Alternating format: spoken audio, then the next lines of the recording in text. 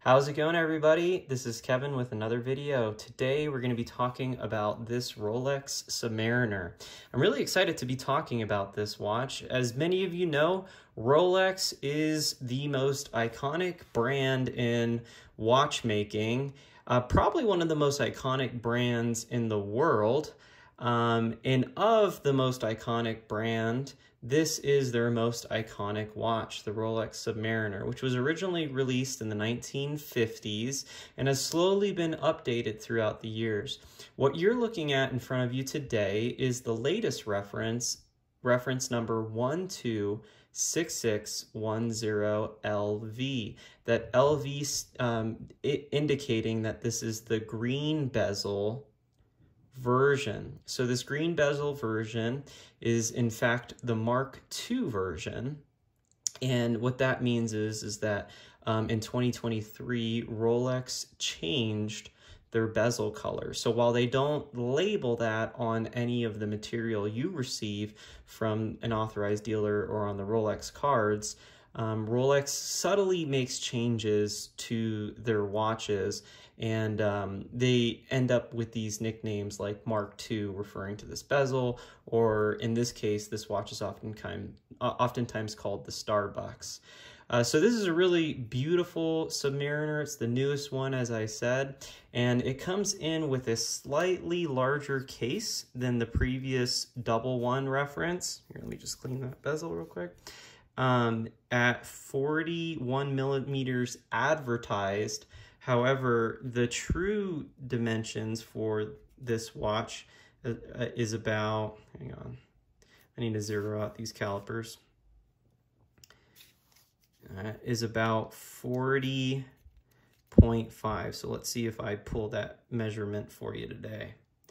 Yep, about 40.5-ish. is what most people have been getting. So it's a slightly increased bezel size, or case size, that is, from the previous double one reference. But this watch wears so much better than the previous super case, in my opinion. Now, don't get me wrong, those super case double one references are still very nice. However, I am a fan of the fact that Rolex on this edition decided to taper these lugs a little bit more. So these nice little chunky lugs were even chunkier in the previous reference, but they slimmed this down. And then also what Rolex did was they increased the size of the lug to lug right here from 20 millimeters to 21 millimeters. So it wears slightly larger from lug to lug here. However, because it's all integrated in the case, that's not really that noticeable. Although it tapers down to, at the buckle, let's see, just right before the buckle, I think it tapers down to 17. So 16.5. And then the buckle is 19 millimeters at the buckle. So very, very classy, moderate sizing. This watch is definitely a larger watch, so to speak, but overall within the dive watch world, this watch is very wearable, especially because it has that tapering bracelet, but it's also pretty slim for a dive watch that has 300 meters of water resistance at about 2.6 is what my calipers are pulling right here, about 2.6. 2.5 I think is official measurements, and a lug tip to lug tip of, I think 47 is usually the common length. I'm getting a flat 48. Still, being under 50 millimeters, this makes it a very, very wearable watch. So let me go ahead and take you around this watch a little bit. I've talked about the bracelet and some of the measurements. This is the Submariner. I know many of you know what a Submariner is, but it's worth mentioning some of the things that make a Submariner.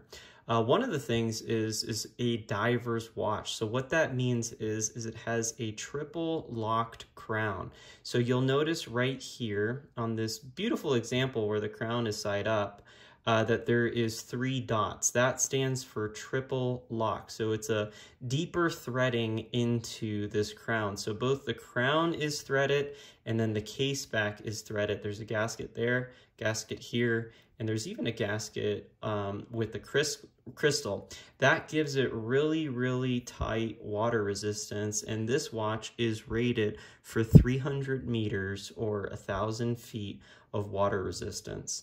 Some of the things that Rolex changed with this release of the 1-2 references is they upgraded the movement to a movement that now has a 72-hour power reserve. I think it's the 32 series movement.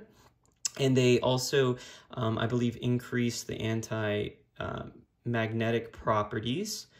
And those are two big things that are definitely improvements on this newer generation, is the increased power reserve through the new movement release. And they also added, for the first time, AR coding behind the dial. So older reference watches did not have any AR coding, with one exception. There was, as we got closer to this modern era, many of the Rolex watches did have AR coding underneath the Cyclops. This is that date magnifier here. At the Cyclops had AR coding. Now Rolex has AR coded the underbelly of the crystal. And I think that's a really good choice. You might be noticing that the crystal still gets some glare here, and that's true, but overall it is very, very legible. And they could have made it even more legible and even more clear by AR coding the top like Omega does, but I always think that that is a bad decision.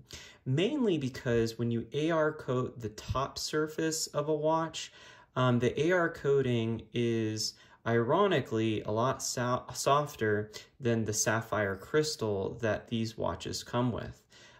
If you didn't know, sapphire crystal is a very, very hard substance. So you can really beat up this watch, and in most instances, the crystal is not going to scratch. However, if you have an AR coating on the crystal, it is going to scratch. So if it's AR treated on the top side of the crystal, it will appear as if it is scratched, even though it isn't, which kind of makes having an AR crystal, in my opinion, almost pointless.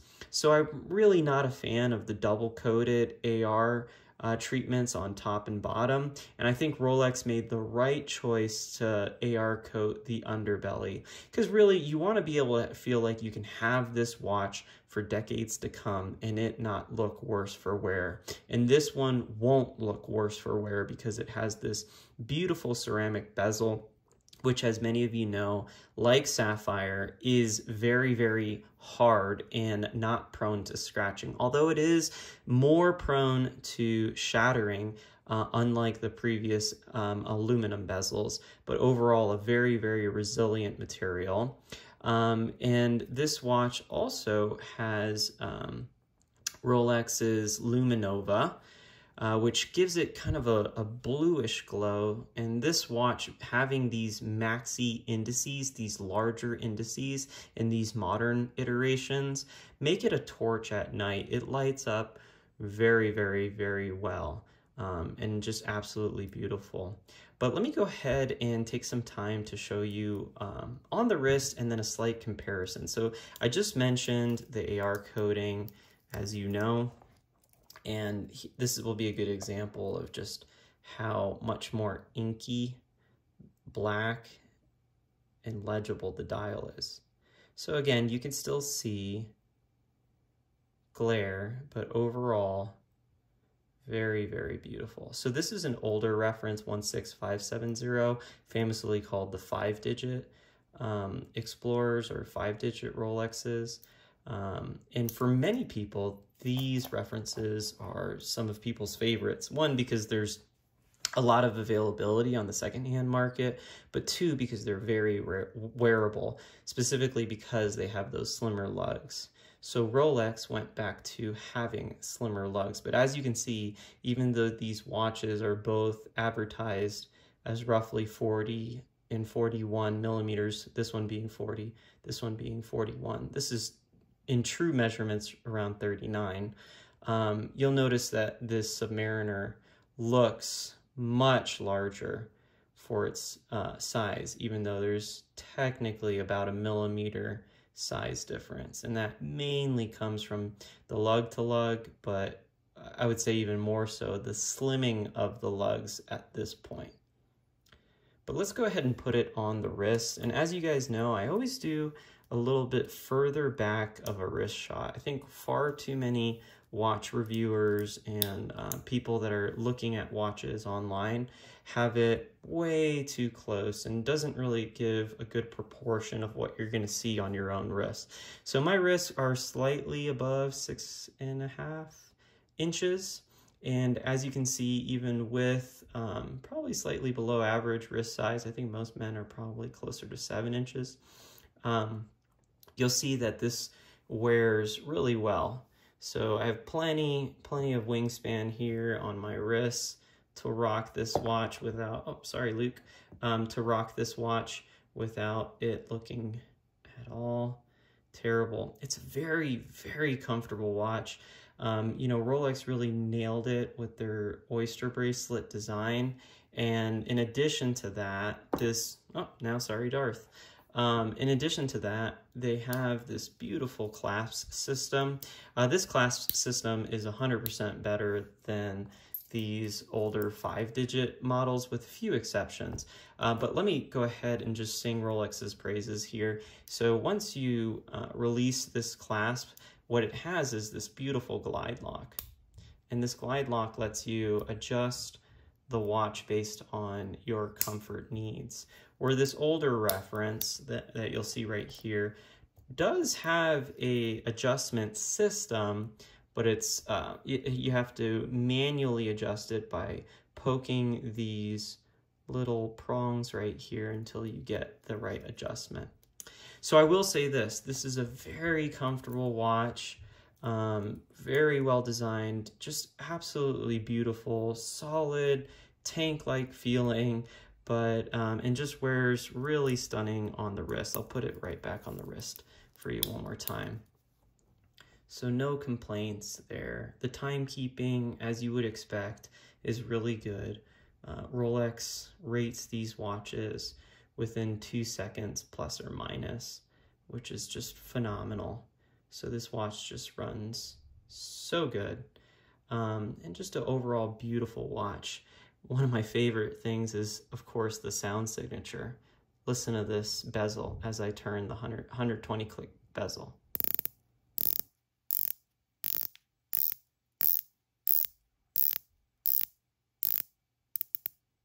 There's nothing like a Rolex bezel.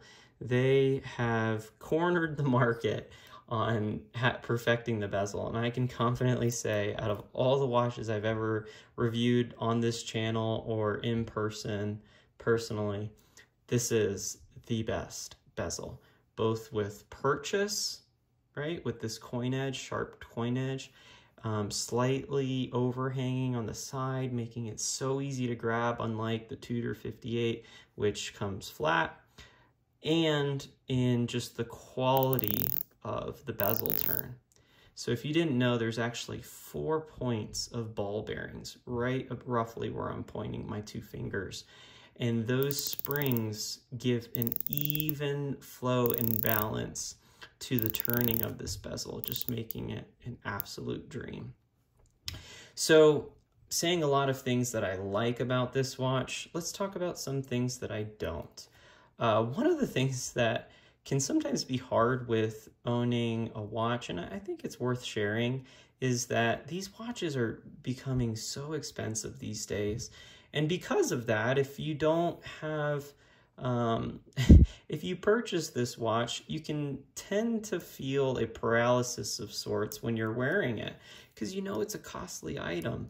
And because of that, it could sometimes cause you to second guess whether you're going to wear it while you're doing something rough, maybe hiking or what have you.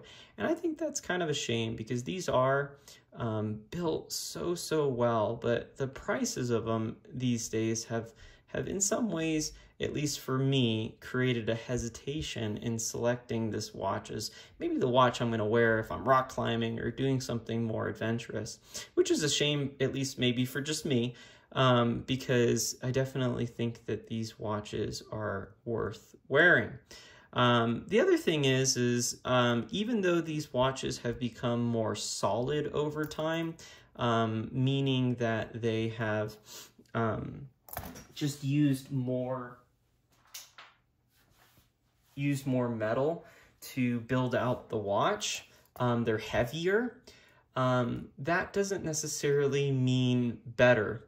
I can, in all honestly, tell you that this watch is way more comfortable. This Explorer 2 is way more comfortable than this Submariner. Now, I'm saying way more. The reality is they're both comfortable. But because this bracelet is hollowed out, and this one is a full ingot of steel, this is lighter. And lighter makes it more comfortable. And again, because this buckle is a lot smaller and it's just a stamped buckle, it goes under the cuff and under the radar easier, where this is, as you'll see, a lot thicker and bigger overall. See, look at the travel distance on that. Look at the travel distance on this. Very different.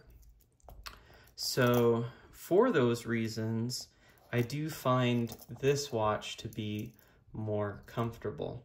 Now, it is also worth saying that these watches on the secondary market have creeped up in price close to what you can get if you're fortunate enough to get called by an authorized dealer to purchase a Submariner. But these are great watches. So let's go ahead and end this with a time graph. Here, we'll release it. So Rolex rates them for about plus or minus 2 seconds. And let's see how this is running. You know, I haven't worn it for a couple days. There we go. Plus 1 second. Usually the first reading is not the most accurate. Plus 1 second. So running like an absolute champ. So concluding thoughts, phenomenal watch, so beautiful. Who wouldn't want to own it? But if you're considering buying it, just my advice to you, remember that watches, in my opinion, should be worn. So if you're not gonna wear it in confidence because you know you're holding a $10,000 plus watch, then maybe consider getting something different. Otherwise, who doesn't want to own this beautiful, beautiful Submariner? All right. Well, if you liked this channel, give it a thumbs up, subscribe, and I will be back with more content. Thanks for watching.